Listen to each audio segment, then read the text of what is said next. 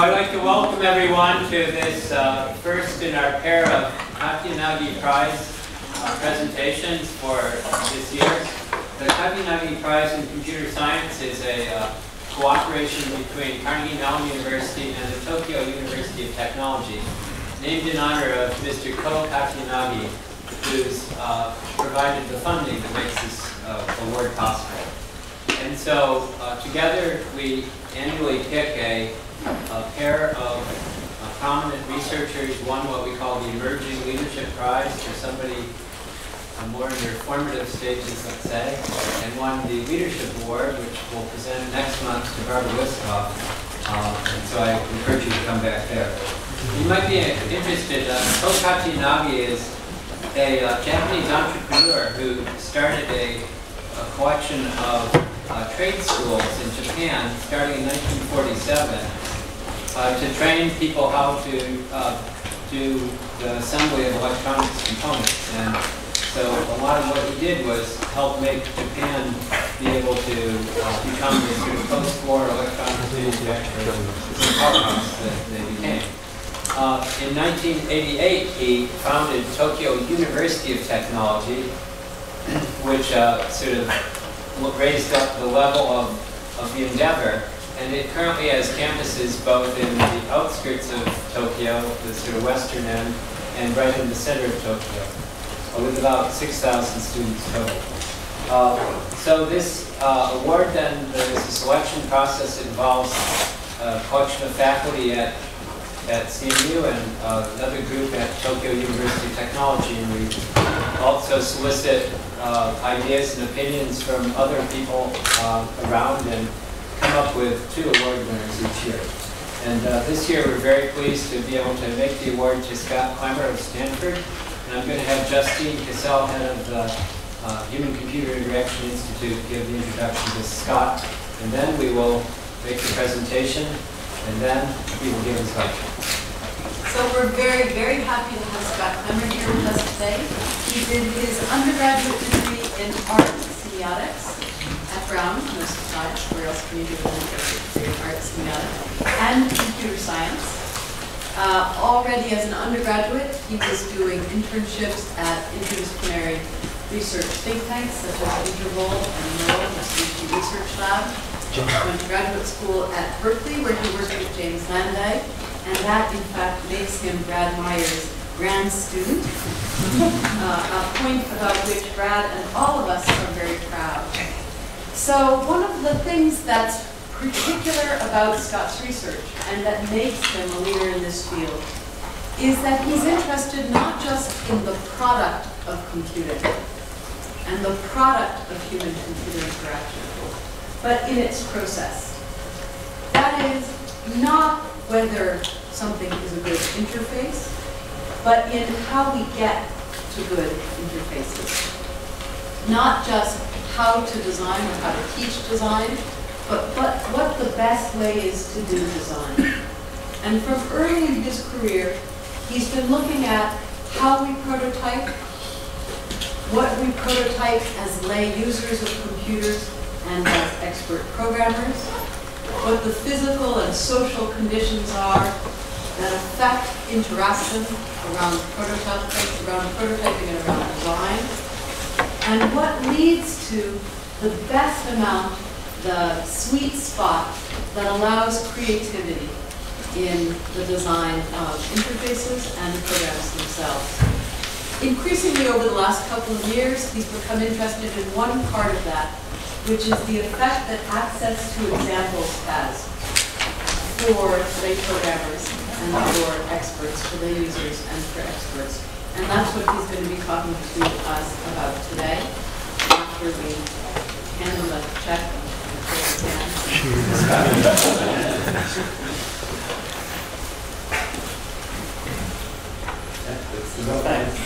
So I'm pleased to present you the Katayanagi Emerging Leadership Prize in Computer Science. Thank you very much.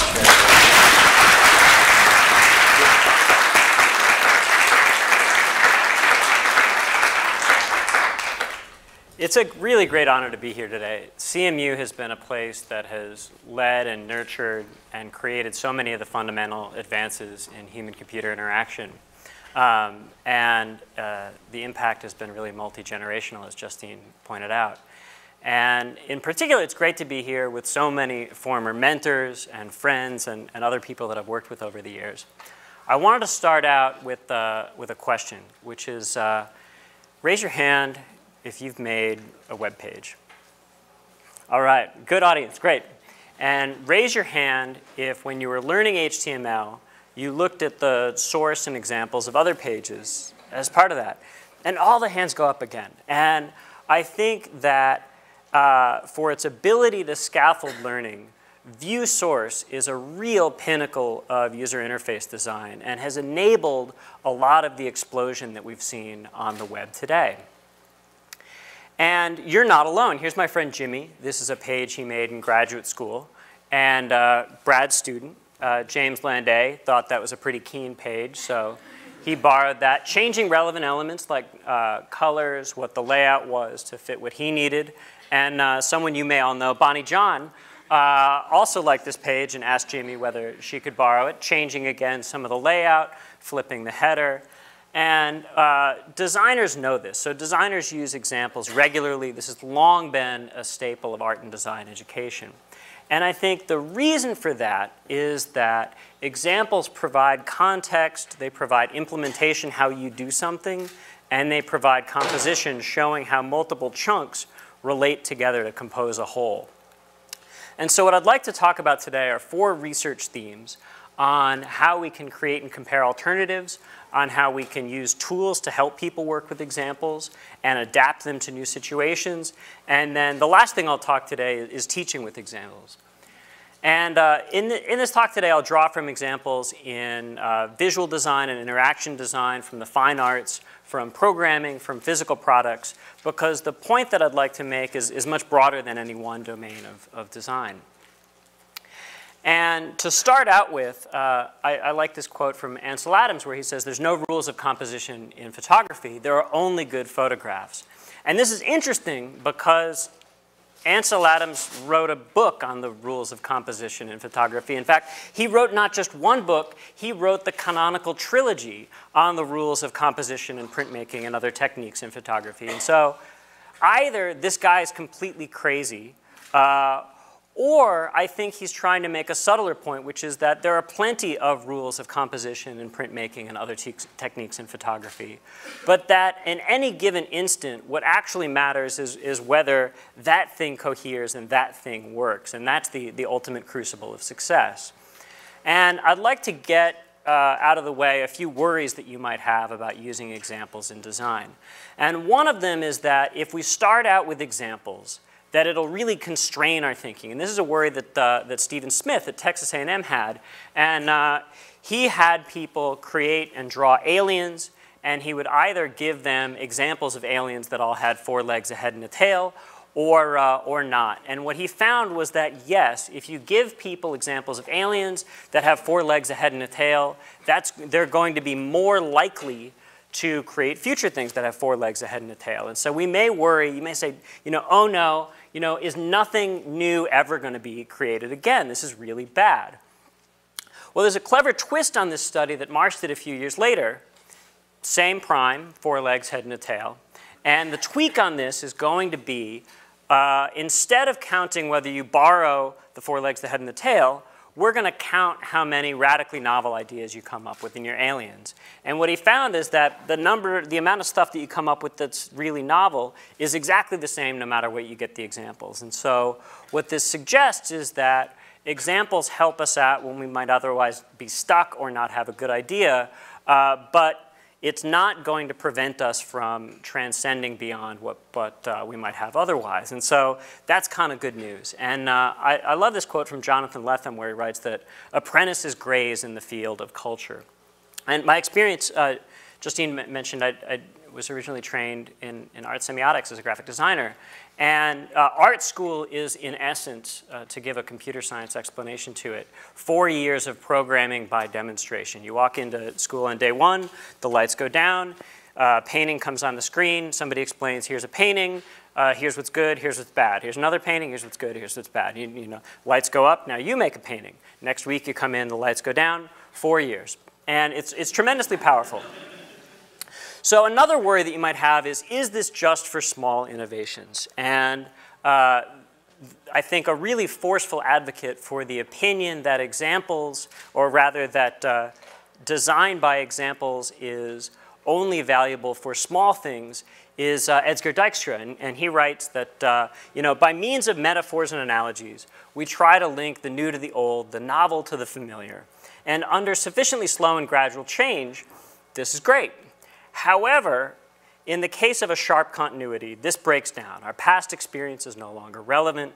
Our analogies become too shallow, and the metaphors become more misleading than illuminating. This is the situation of radical novelty.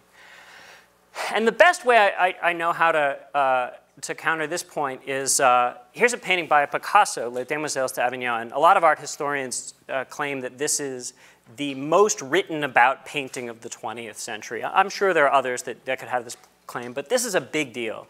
It's one of the founding paintings of Cubism and of modern art in a lot of ways. And in preparation for this painting in 1907, Picasso made hundreds of sketches. And in 1907, in the spring, his friends bring him to the Ethnographic Museum of Paris at the time, the Trocadero. And there in the Ethnographic Museum, he sees these Fang sculptures, which had just arrived. And these Fang sculptures had an insight about how to represent the face that at the time was unknown in Europe, and it had a new means of expression. And so Picasso sees this, and he realizes that he can use that, and he adapted that for the two right-hand faces in this painting here. And his inspirations for this painting were not just that Fang sculpture.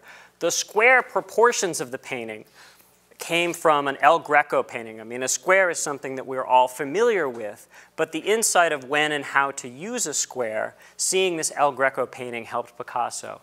And overall, the crude brushstrokes in this painting came from his friendship and rivalry with Matisse. They traded paintings while Picasso was working on this. And so this is why Picasso says, you know, good artists borrow, great artists steal. And what this shows us is that examples are not just training wheels that are only good for novices. They're valuable for experts too, but the examples that we might use for experts are a little bit different. They're going to be further afield, whereas for novices you might want to see something proximal. For experts you might see something more distal as being valuable. And Picasso is a great example of how many of the most creative people are often also the most prolific. And often some of the examples that teach us the most are the ones that we create ourselves. And throughout this talk, I'll use examples to refer both to artifacts that other people create and to the stuff that you're making yourself. There's a wonderful example from Bales and Orland who talk about an art teacher who divides his class in half. Half of the class, we're going to grade you on the best thing that you make. The other half of the class, we're going to grade you on purely the quantity of stuff that you produce. So which group does better? Well, in this anecdote, while the quantity group was busily churning out piles of work and learning from their mistakes, the quality group sat around theorizing and at the end of the day had little more to show for themselves than grandiose theories and piles of dead clay. And I think this learning by doing is a real hallmark of prototyping. Prototypes embody design hypotheses and enable us to get feedback. And as with the quantity group, the goal in prototyping is not the artifact, it's the process. Create some prototypes, evaluate them, and move on. And Bill Buxton demonstrates this really well. This is his slide of the design process, where you start out and your purview is very wide. Everything's possible. And the fidelity of what you're creating is low. Later on, you gain more focus, and the fidelity of what you're creating is higher. You're still creating alternatives, but they're at a much narrower scale. And if you like, you can use as a really rough metaphor this, the idea of simulated annealing, where early on in the process, you want to have really high entropy to figure out where the right design is. And then later on in the process, you can dampen down that entropy and focus on getting things right. And I think a key part of doing research on design is figuring out how is it that we can measure creative results. And I'm going to come back to this theme at several points in the talk because I think it's a question that deserves many answers. And I'll show some work that was led by Stephen Dow. And Stephen not only led this research, but he was kind enough to lend me his slides for this section. And one of the first projects that Stephen and I did together is we were looking for a task that would let us measure something objectively and at the same time had many paths to success. And so we had people create an egg drop device. And this is something that many of you may have done in high school, where here's my office window. We're taking this, throwing it out the 3rd floor of the office, and lo and behold, the egg actually survives this fall. I didn't make this one. The one I made didn't do so well. People came up with all sorts of stuff. Some of them worked well, some of them worked terribly, lots and lots of different designs. The weirdest part about this first study is that when we talked to people who collectively had produced completely different things, at the end of the day, here's what they were saying about their ideas. They felt like whatever they produced was not only the best thing, but the only possible thing. This seems to be the only idea. There needs to be a platform, and then it's as cushion as possible with materials. I don't see any of it. I'm not a very good outside the box thinker, so I kind of just had one idea and I was going to try and make it work. I kind of went with the whole parachute idea and what I had from the beginning, so. This is the best approach for such a design. And what they're exhibiting here is what Carl Duncker termed functional fixation. In the 1940s, he had a lot of people work on tasks like this candle problem here, where the task is affix the candle to the wall such that the wax doesn't drip on the table. About 20% of people figure it out. If you make a small tweak to this, such that you give people the exact same set of materials, only with the tacks outside the box, almost everybody realizes that you can use the box as the holder for the candle to catch the wax. And so we were interested in how do we get people outside of this fixation. And the strategy that we employed was asking people to create multiple alternatives in parallel as opposed to serial iteration. And in this case, we had people design a web advertisement. And so we either had them create 6 ideas in parallel, getting feedback after each, or 6 ideas serially, or 3 ideas in parallel, and then 2, and then a final one. And what we found is people came up with all sorts of stuff. You know, you get the really good stuff, the bad stuff, some of it is technically good, other ones are really creative, all over the map. And what's fun about doing something like web advertisements is that you can actually then release them on the web. Over the last 3 years, we've run millions of ads on the various major advertising platforms. And overall, what we saw out of this study was that the participants who were in the parallel condition produced ads that got more clicks than those in the serial condition. Not only did they get more clicks, but also we were getting more time on site. And so these ads were drawing the right people through to the Ambidextrous magazine. And furthermore, they got higher expert ratings because clicks may not be the be-all of design quality. And so it's interesting to see that these different measures all line up in favor of parallel. And I think one reason for that is we saw that the people in the parallel condition produced more diverse designs. So, you know, why is this parallel approach giving people higher quality results? I think one of the major advantages that you have with a parallel design approach is the ability to separate your ego from the artifact that you produce. If I have only one idea and it gets negative feedback, that's a knock against me. If I have multiple ideas, it's easier to see that this is all part of the process and we can draw some things from someplace and it's all good. And here's one person talking about the frustration of being in the serial condition. These guys, you know, are telling me that I am completely, you know, doing something wrong here. So it took me a while to get past the I'm a failure at this and to, well, okay, how can I go about fixing it in the ways they suggested? So there was a short period where there was the emotional response overwhelmed any positive, like, logical impact that this ended up having. And I think with the parallel design, it makes it easier to compare the multiple alternatives and then transfer the insights that you're getting to new situations. And you know, one of the great mysteries here is that analogical reasoning is central to cognition. But given that, people transfer in real situations a lot less than you might expect. And can we remedy this situation? There's a study I really like by Deidre Gentner and colleagues, where she has people either in a traditional business school case study approach, where you read a case and then talk about it, or she'll have people in her analogical condition read 2 cases and describe the similarities and differences. And this explicit bubbling up of the principles by comparison leads to about a 3-fold increase in transfer to novel situations. So this is pretty cool. And the next thing we're going to look at is we've seen how this has benefits for individuals. Does this have benefits for groups? So here we're going to have 3 conditions. We're going to have people either create and share multiple prototypes, create multiple and share one, or create one and share one. And this time our client is going to be face aids. And again, all sorts of stuff that people created, some really good work, some not so good work. And we see a huge benefit of being able to share multiple designs with a peer as part of the design process. And we see this across a number of different measures. And there are several benefits that you get out of sharing multiple designs. People explore more. They borrow more from each other, if for no other reason than the practical benefit of being able to see more alternatives. How did others tackle this problem? They had more engaging conversations. They were at higher consensus. And most interestingly to me, there was an increase in group rapport only in the share multiple condition. We asked people after an icebreaker exercise at the beginning of the design process how they felt about their partner using this graphical Likert scale.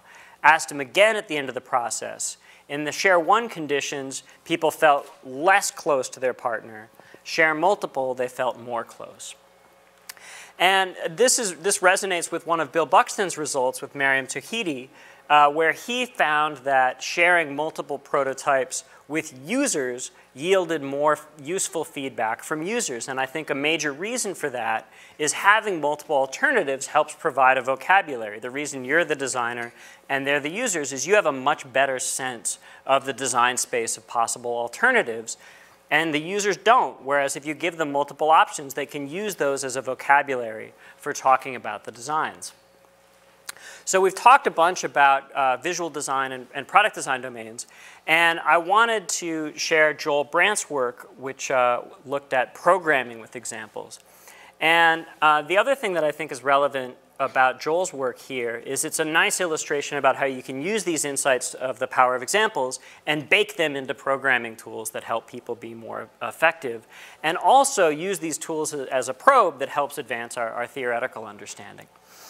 And I think, again, this is something that you'll all be really familiar with.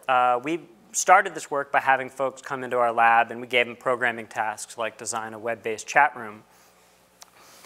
And so, you give somebody a task like this, and at some point they're going to say, and as one of our participants did, oh, good grief, I don't remember the syntax for forms. Great programmer, just doesn't happen to remember that particular vocabulary. Okay, that's fine. So what she does is exactly what I bet most of you all would do.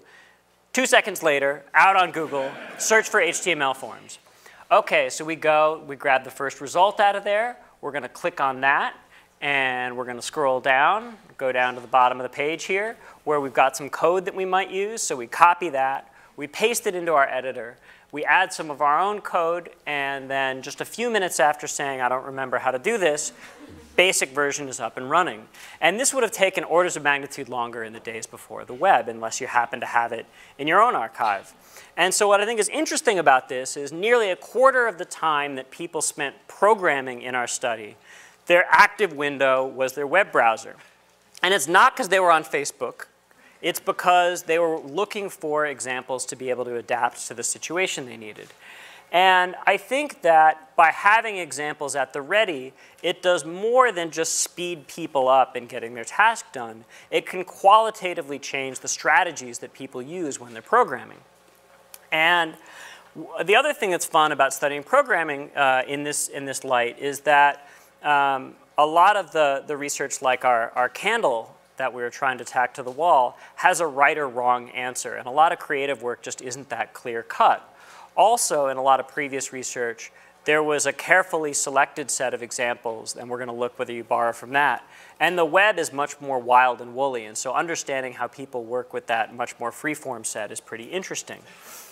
And what's strange, given how much all programmers use the web today, is that today our development environment and our search engine essentially know nothing about each other. My web browser doesn't know that I'm spending the rest of my time programming. My development environment doesn't know that I went and grabbed that example out of the web as opposed to thought it up in my head. And so Joel, for his dissertation work, built a system called Blueprint in collaboration with our friends at Adobe Labs. And here's how Blueprint works. This is the Adobe Flex development environment. And say you've got somebody who'd like to write a function that loads some XML data from the web. So what they can do with Blueprint is they can type in, we'll zoom in, and they can type in a search query like busy cursor. It'll go out on the web, and we'll show them example results. These are culled from the Adobe Forum and other blessed third-party blogs. And what's nice about them is that they interleave English and code. And so sure enough, the line that we need about setting a busy cursor is right here. So we can grab that. It also has the remove busy cursor line, handy thing about examples. If you'd like to set your busy cursor, maybe you'd also like to remove that later. So we grab that, and we can paste it in. When we paste it in, we not only get the line of code, we add the query that we used to get it and the provenance of where it came from. It gives credit to the person that created the example. And if we ever need to update it or there's a bug, you know where it came from. And I think this provenance can help create an ecosystem where there's more incentives for creating reusable content. And the fact that this is written as examples, I think, is really important because there's a small company in Mountain View called Google that has a system called Google Code, which indexes usefully all the open source software they can get their hands on.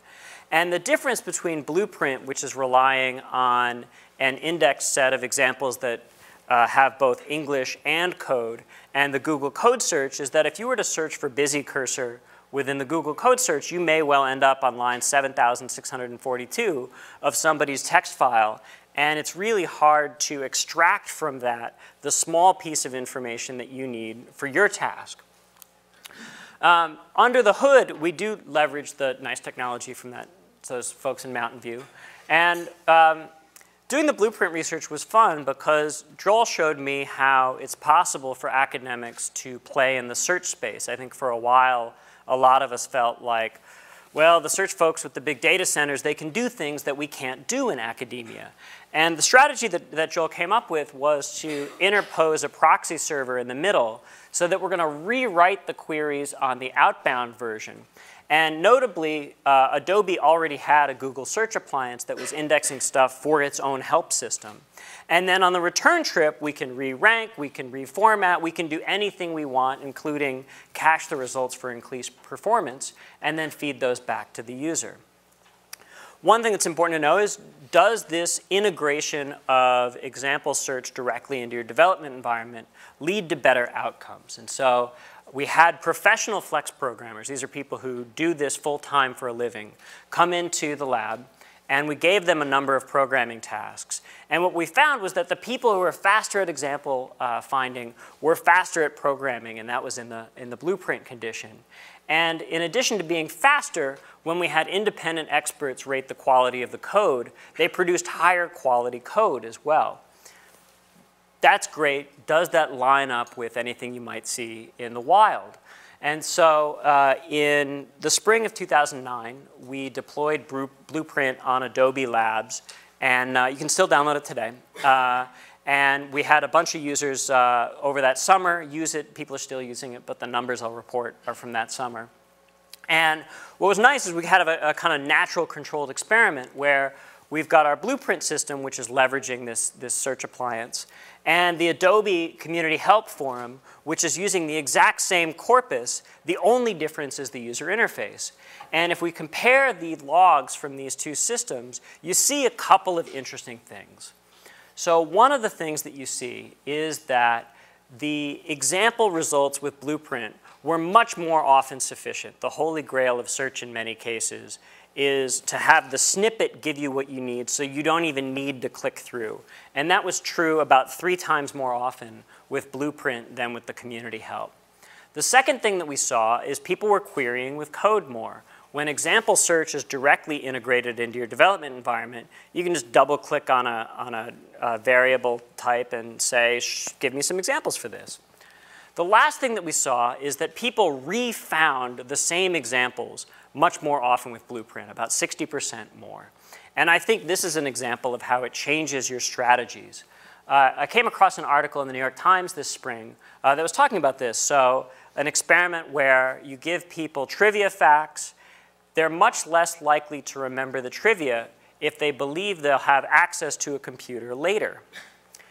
Interestingly, in a second study, if these trivia facts are organized on the file system, people actually do a better job remembering where the trivia fact is located than they do what the trivia fact is. Appropriately, when I was preparing this talk and wanted to grab this screenshot, I didn't remember the exact details. I did remember that it was sometime this year, that I had sent it to my research group, and that it was an article from the New York Times. So I typed that query into my email system, and the first result that came up was this page. I'd like to turn back to design and show a study that my former PhD student Brian Lee did, where we built a really simple example browser on top of the Firefox direct manipulation web editor. And we had people create a web page for a student using either this simple example browser of other home pages or a template system. And what we found was that, and then we had these pages rated by outside experts based on how well they achieved the design brief that the fake student we'd created was asking for. And what we found was that the pages that, the people that got the examples condition produced higher rated pages than those that were in the templates condition. And this inspired us to go further and say, okay, can we automatically adapt the examples that people are creating into these novel situations? And because, as we saw at the beginning, people often use view source to be able to copy bits of code, but that can be time consuming and manual. Good computer scientists, can we do this automatically? And there are several tools today, like Apple's iWeb, that will let you type your own content into templates, but that lacks all of the context that we saw in the examples case. And also the corpus of stuff, while growing, is much more limited. So what if any page on the web could be a template and we could adapt that completely automatically? And here's what Ranjita's bricolage system does. So you can take a page that you like the content of, say the Gmail login screen, and a page that you like the style of, say the Mint login screen. And by style, I don't just mean green background, but also the layout of items on the page. And we can adapt that automatically, and here's that re-rendering. So we see you got the background, you got the type. We also flipped the location of these to match what was in the Mint page. And this is really fun. Now, in order to be able to do this, one of the nice things about working on the web is that every web page has an underlying document object model, the DOM. And you can see an example of that here. And so the DOM offers a tree. But with the modern web, the relationship between the DOM tree under the hood and what you see visually, especially with things like CSS, is quasi-arbitrary. And so this is an example of what you get out of this system to start. And there are a number of things that you can see are siblings that are actually at very different places in the tree. So the first step for being able to rewrite web pages is we're going to canonicalize the DOM so that by a set of 4 rules, so that siblings live underneath the same parent, that ancestry relationships are preserved, and a few other things. And so what our bento algorithm does for doing this is we're going to take the same page, and after running it through, we get a DOM representation that more closely matches the visual hierarchy here. And now we want to know, well, if we're going to map this page to that page, what goes where? So we went out on the web, and we had folks create labelings between pairs of pages. So we highlight an element on the page, and we say, what's the corresponding element on the other side? And then you can do a whole bunch of stuff with that. So for the purposes of this talk, we're going to have, and then a bunch of machine learning happens. And the output of that is you can do things like rapidly brainstorm a number of alternatives. And as we saw from Stephen's work, there's a lot of benefit to being able to rapidly come up with these alternatives. So we can take a page. This is a fellow, Rick Catlow. Maybe he would like to wonder how else his design could be. So here's another example that's nice. And we can re-render into that design. Here's one, and re-rendered into that. And here's another one, and re-rendered into that. And one thing that's interesting is our algorithm takes account for a number of different features. So it takes account both for semantic things like are you a header or a footer. It also takes into account sibling and ancestry. And do you need all of these terms? Well, if you put all of the magic sauce together, bricolage matches what a human rater does about 80% of the time, which is about the inter-rater reliability that you see for people. And if you pull out any of the key elements of the learning algorithm, then you get a significantly worse performance. And so you need to be able to balance these multiple considerations in order to be able to produce human quality mappings. Another thing that you can do with this technology is, say you have a desktop page that you would like to be able to automatically produce a mobile version of.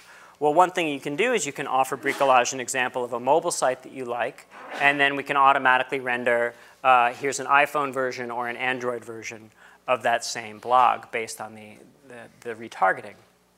Another thing that's really fun, our optimization approach, normally what we do is we find the lowest cost mapping. We keep that mapping, and we throw away the cost number. You can flip it around. You can throw away the mapping and keep the cost number. And you can use that cost number as an approximate distance metric for how similar different designs are. So here are laid out from similar to different, a couple of different pages. And what you can see is that the most similar of these three also has 3 columns, also has this big horizontal area in the middle, and also has nav at the top. The least similar of these has none of those elements. Did a great job with being able to retarget different pages. How do you find pages to be able to retarget them? And search engines today don't work very well because all they give you is the keywords that are in a page. They don't give you minimal pages or funky pages or any of the other design-oriented attributes that you may want to search on, pages like this. So Daniel and Ankita, I'll give you a preview of work they're going to show at WIST next week. This is a system called Detour, which gives you a gallery-based interface for being able to find examples. And it has a couple of attributes. The first one is that we provide both a keyword search and a visual search for gallery exploration. In this version, we've got a curated database of 300-400 different pages. And we're going to algorithmically extract, using bricolage, features from those pages. And then we can build a recommender system on top of that. So if there's a page you like, you can ask, show me more pages like this. Does this work well relative to other things you might have available, like web search? We had people find inspirational designs for redesigning this web page called the Science Bus. So great group of folks, maybe not a beautiful page. Can we help them think about how to do better? What we found was that Detour produced pages that the Science Bus folks and experts rated much more highly than pages that participants found using a Google search engine.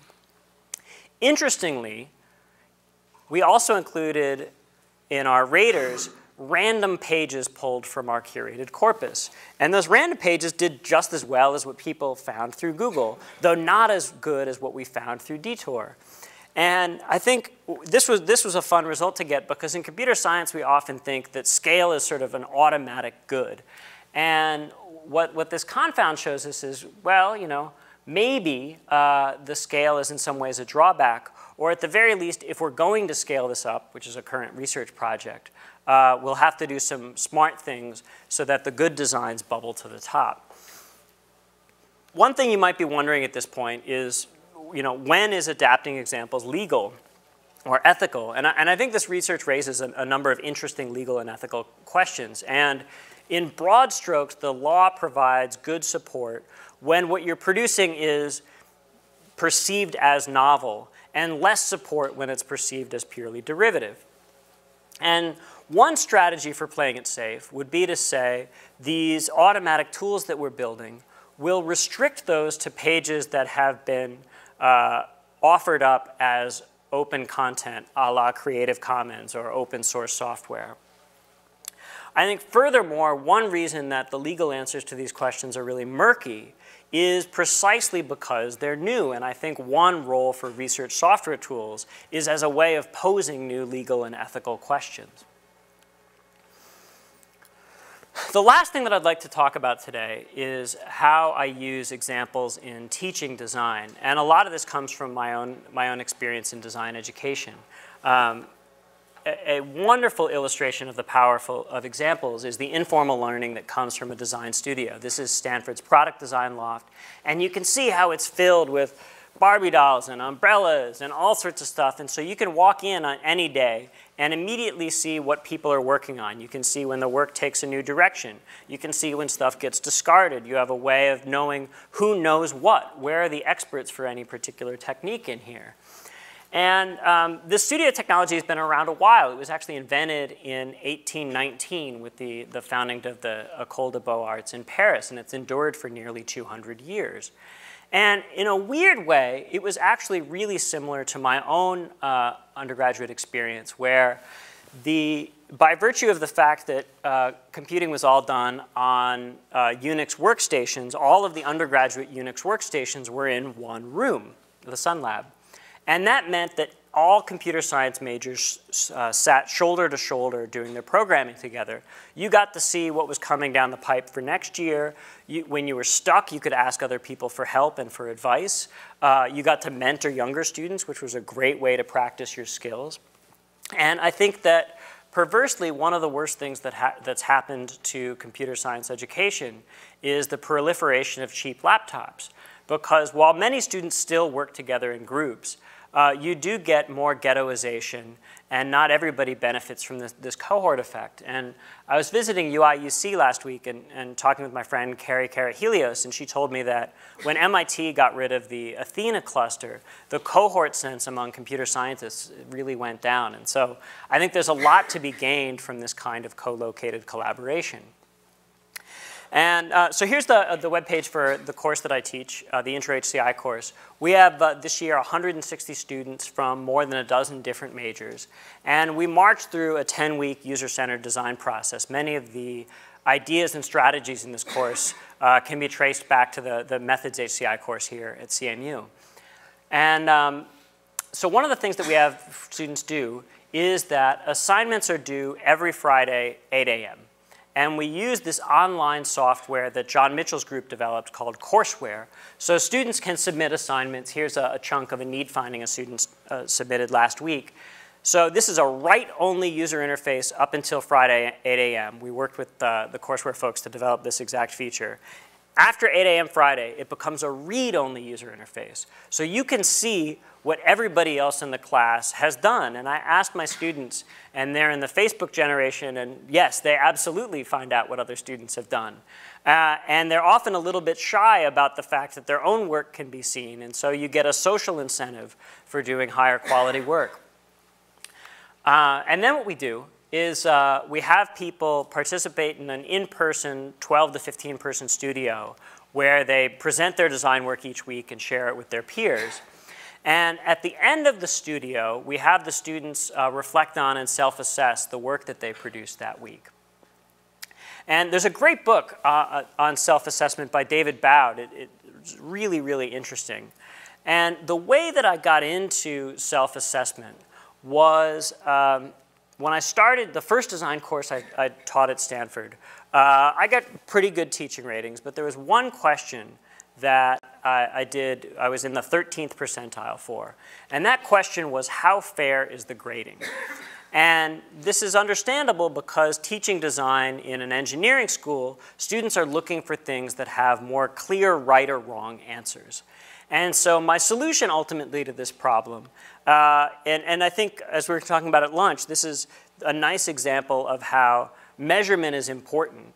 But a measure doesn't automatically offer up what should you do next. What do you do when you have a 13th percentile of this? Well, you could say nothing, the students are idiots, or you could have one of many other options. And the solution that I came up with was, we'll have the students grade themselves. Then they can't complain because they did it to themselves. And I was curious to see how well they would do.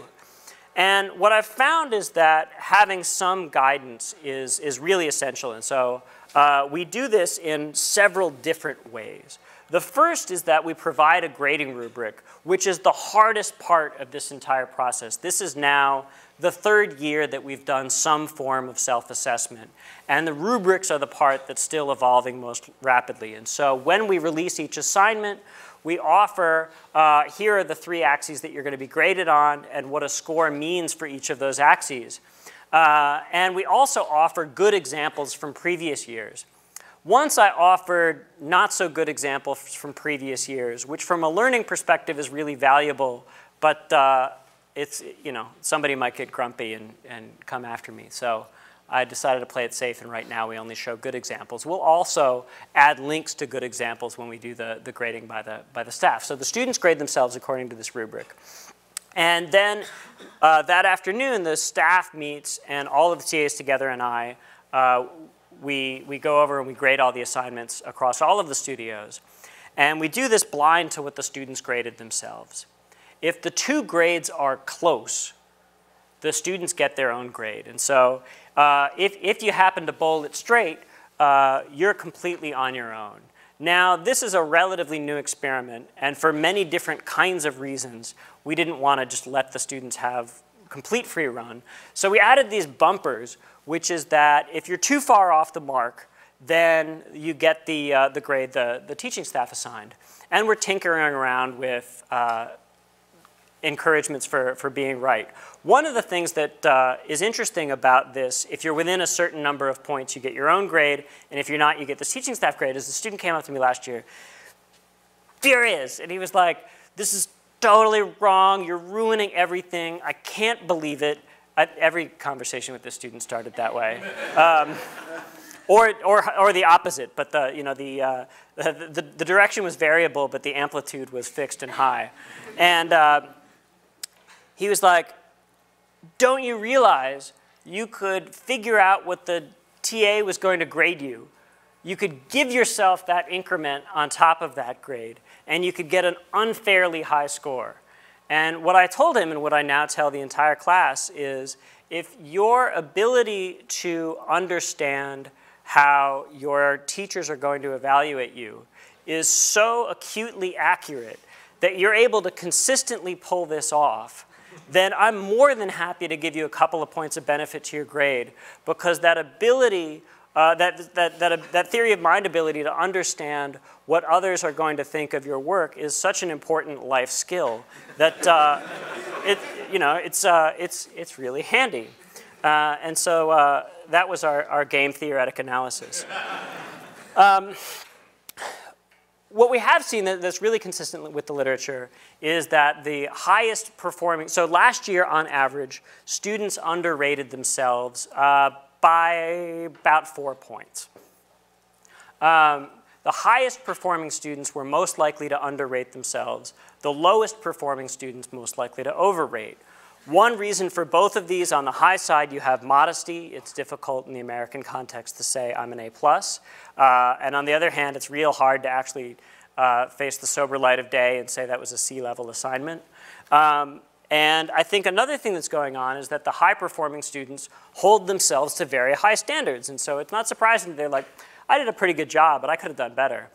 And the low-performing students hold them to lower standards. And so by reflecting on that differential of the standards, we can show, especially the low-performing students, of where they're out of line. Another thing that this does is a real tension in grading creative work is that it shifts the teaching staff into a role of being evaluators. And I think teaching works best when the teachers can be coaches that encourage you to excel as much as you can. And by having students self-assess, and having a rubric so that we're not grading on a curve, that helps move us as the teaching staff from evaluators to being coaches. The craziest part of this experiment is when we move into development for these projects, and each one has its own nuances, we realized we couldn't write rubrics that would cover where anybody might be at any point in their project. So we had students write their own schedule and their own rubrics. And surprisingly, this also works pretty well. I'm curious about the portability of this, and I think that this is something that will need to evolve over time. But on a meta level, this is kind of, for me, a pretty exciting development. And I think one of the reasons why the enrollment in the Intro HCI class has been growing by about 10 students a year in the 7 years I've been at Stanford. I inherited this course from Terry Winograd. And broadly, I think one of the reasons why so many students are attracted to design right now is that a lot of design is about finding problems as much as it is about solving problems. And I think this is such an important skill, and I think the HCI courses probably teach the problem finding part more explicitly than other courses do. But I think that excitement about finding and tackling really exciting problems is something that draws a lot of computer scientists. Last year, the enrollment in Stanford computer science courses hit its all-time high. 92% of Stanford undergraduates now take a computer science class. And what's interesting is, unlike the dot-com years, where my sense was a lot of people were looking for a way to sell pet food on the internet and make $1 million, a lot of the students that we're seeing right now are really excited about making, and that's just a blast. And I think going forward, I think one of the reasons why we're seeing this enrollment and enthusiasm continue is students are realizing of all the possible opportunities of how computing can affect our lives around the globe. And so we're seeing that computing moves, it's not just only for office workers, it can move and it can be anywhere. So including my student Neil Patel did his dissertation research in India and actually just moved to Gujarat full time where he bought an apartment. And I plotted, this is a graph I plotted of all the software in the world. And I plotted it from the largest to smallest piece of software. And what you can see is that you get this big software up here, which are the small number of very large applications like operating systems and web browsers and Photoshop and Word and stuff like that. And then you get this large number of smaller software programs like the biologist who writes a script to be able to connect to lab equipment. And I think what's interesting is that the development methods that we use for each of these may be quite different, and that there's a lot of opportunity in both places, but I think in particular in supporting the opportunistic software. Brad Myers has estimated that there are about 12 million programmers in the US, and Rick Rashid estimated for me, he thinks about 50 million worldwide. So that's a pretty big number of people that we could impact. And lastly, I think designing interfaces used to be a heck of a lot easier when, for the most part, we used to have a screen about this big and a keyboard and a mouse. But things are getting a lot more diverse. And so now you've got laptops and mobile phones and large giant walls and wristwatches and tables and flexible screens and tablets. And this increasing diversity of form factors is posing a challenge to all sorts of folks. The New York Times today, I'm told, has separate design teams for the web version, for the print version, for the reader version, for the iPhone and iPad version. And so you say, from a company that's fundamentally about journalism, that its core competency is in journalism, it's unreasonable to ask that there be these increasing design teams to handle all of the different form factors. And you might say, well, yeah, but they're not a tech company. The tech companies have this figured out. And we had our keynote speaker of the Computer Forum meeting last year was someone from Facebook, and he was talking about the challenges of designing for these increasingly diverse form factors, where he said, so at first we had 2 developers and 3 code bases. We had the m.facebook.com, iphone.facebook.com, and Facebook for iPhone. Then Facebook for Android comes out.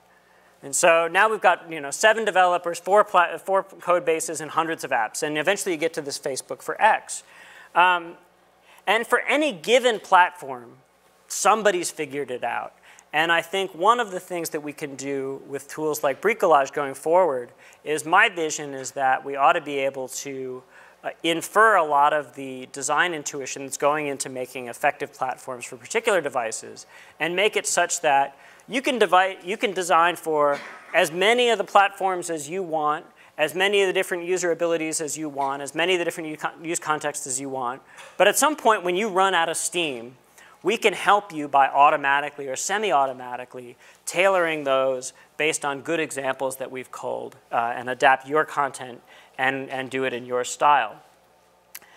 So what we've seen today is 4 research themes that show the value of being able to create and compare multiple alternatives, how we can use examples to power better design tools, and how we can automatically adapt examples into new contexts, into other designs, and also how we can use examples in teaching computer science. And I wanted to thank you all again for coming today and open it up for questions.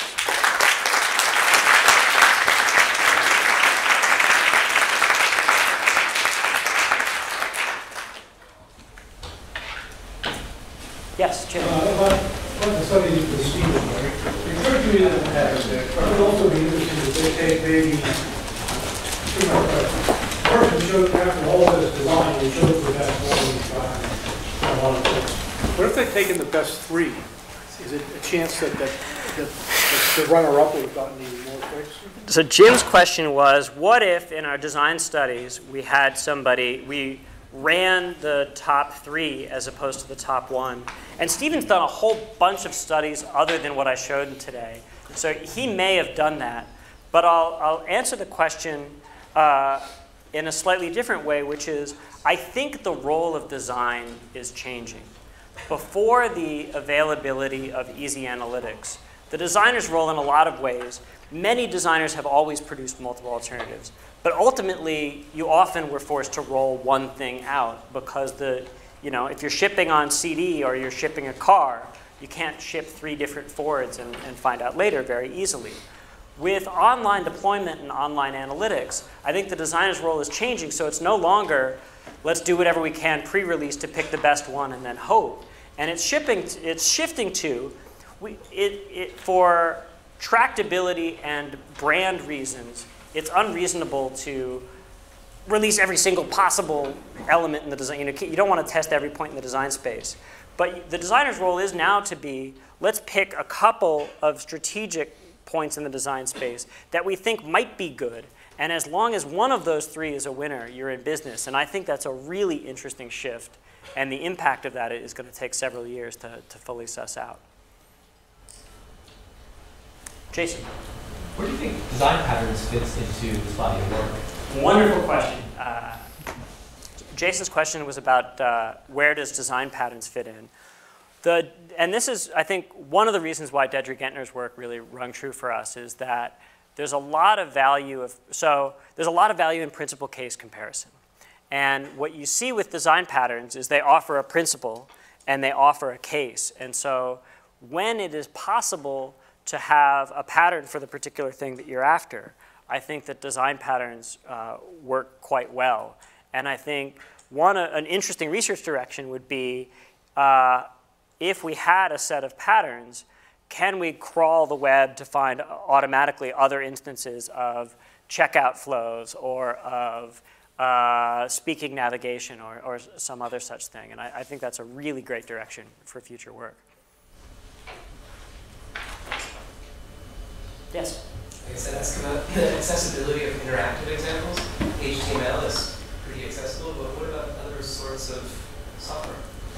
Right now, the bricolage system, we intercept the rendered HTML, and we store what happens sort of after any of the server-side stuff. But in our current implementation, we don't handle, for example, interactive JavaScript or other things that happen on the page, let alone things that are even more interactive than web pages. I think the principles still hold. The ease of archiving and adapting that stuff is hard, but that's why we're in business. I think we've got a lot ahead of us. I think it's a really interesting direction for future work. Yes? I don't remember if this was in the talk. Did you explore the space of novices versus experts in terms of who you're assisting?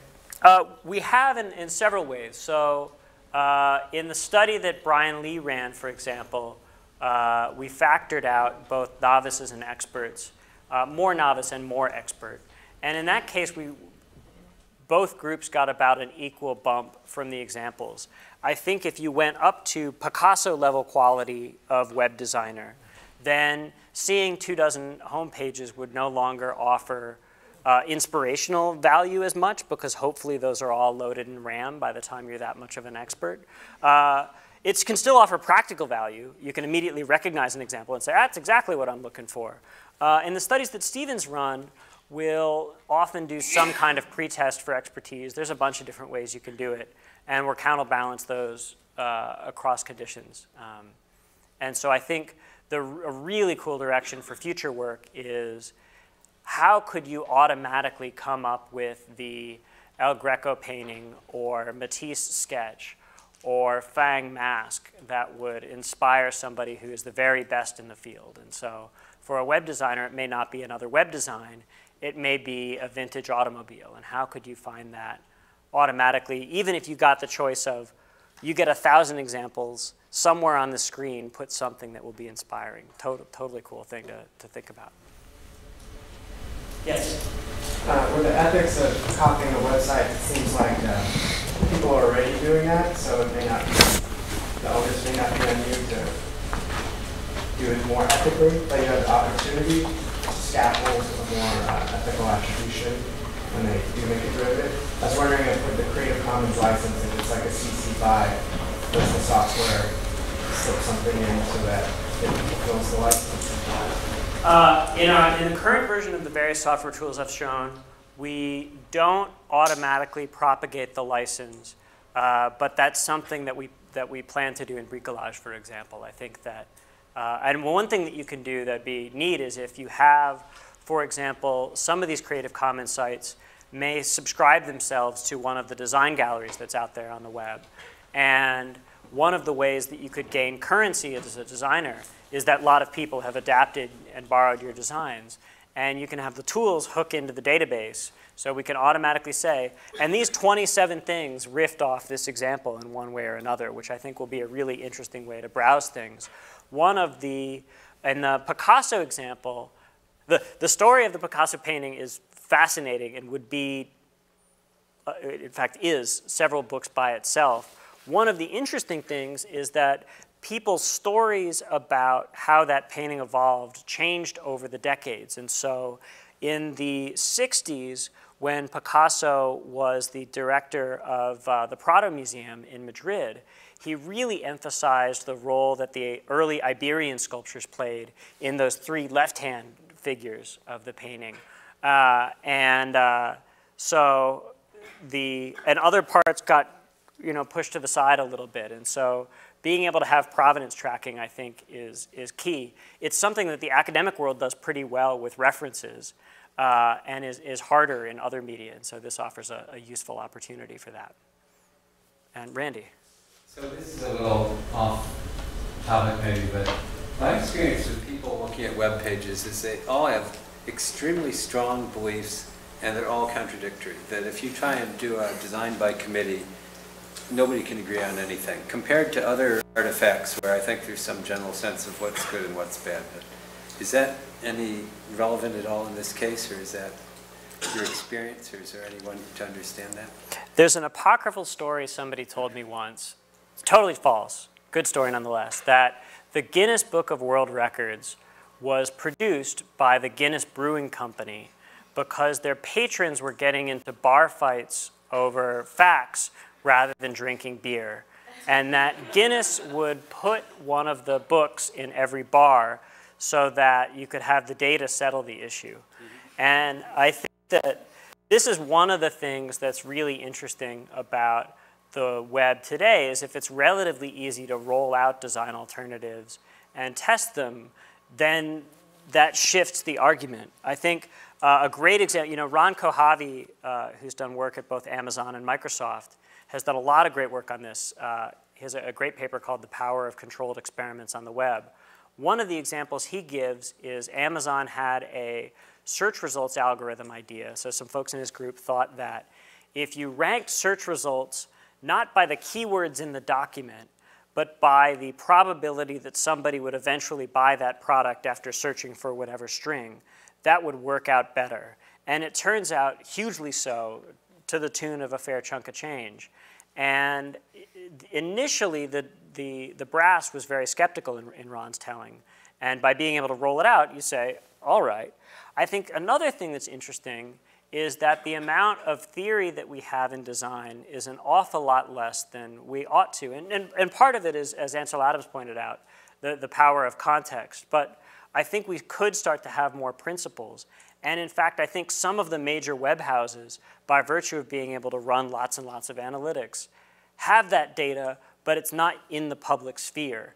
And one important project would be, what if all of the small sites in the world were willing to share their analytics with a data collective, and you could mine that collective to build generalized principles of design? I think that would be really fantastic. Mike.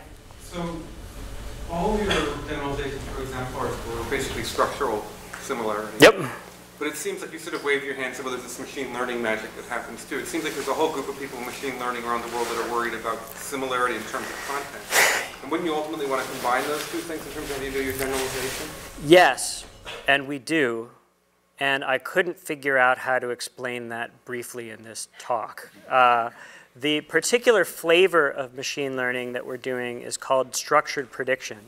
And it's fun because it's baking into the algorithm the correspondence between features rather than just the features themselves. And so it's a sort, in the bricolage work, for example, we have a kind of graph transformation algorithm where the ease of transforming those graphs gives you the optimization cost of the mapping. I agree 100%.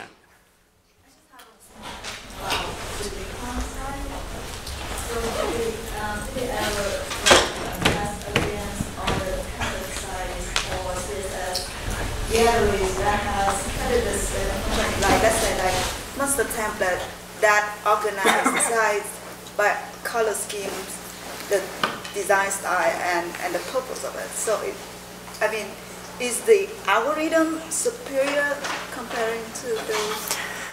So the question was about, there are many template gallery sites on the web, and they're getting better and more sophisticated. And so some of them today now allow you, like Google Image Search does, to search based on colors that are in a template or a few other attributes. And so part of the answer, I think half of the answer is to say, conceptually, Detour is quite similar to the gallery interface that you see on some of the best template sites today. And hopefully the results from that study would transfer to why those template sites are also valuable. The other half of the answer is that the bricolage features that we're able to gather from pages is much more sophisticated than the template sites do today, because they don't have a good way of encoding structural features of the pages other than by hand labeling. And so hopefully that offers a benefit. I think in the case of what exactly are the axes that provide the maximal benefit for gallery-based search interfaces, I think doing that careful longitudinal evaluation still needs to be done.